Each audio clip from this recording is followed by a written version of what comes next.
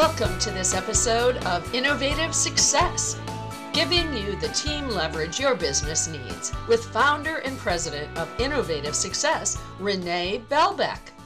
As a small business owner, you know the importance of social media, but probably feel that you don't have the time to do it. Today we have Megan Corwin, who will show you how you can effectively manage your internet presence. Welcome, Megan. Thank you. I'm aware of how important an online presence is for a small business, but I already have a really long list of to-do items. How do I fit social media into my schedule? With all the buzz about Facebook, Twitter, and LinkedIn, it can be really overwhelming. So what I like to recommend for clients is to pick one or two social networks and really get a good sense of what you're doing there. One great tip is to research where your target market is online. For example, if you're selling your products to women who are in their 30s, Pinterest would be a great place for you to be. And if you're in doubt at all, Facebook and Twitter are great places to start. Okay, now I don't know what to post, so where do I find valuable content for my audience? Sure. Well, first of all, you should be creating posts for your website or blog, and that's definitely something that you want to share with your audience. In addition, there are aggregator sites that you can use. Ones I like are Feedly.com and Alltalk.com.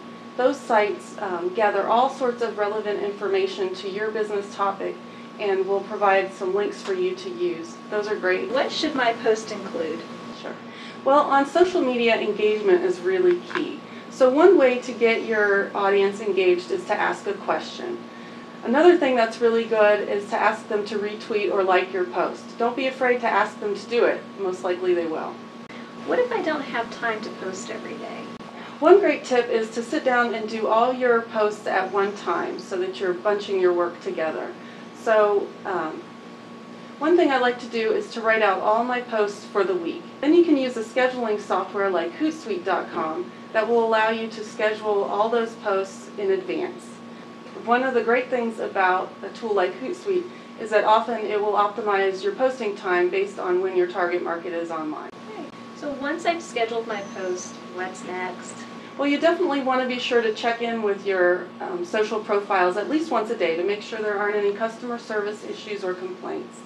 And then also, if you're using a tool like Hootsuite, there are often built-in reports that you want to check on and make sure that your network is growing and thriving. Thanks, Megan, for being on our show. Sure.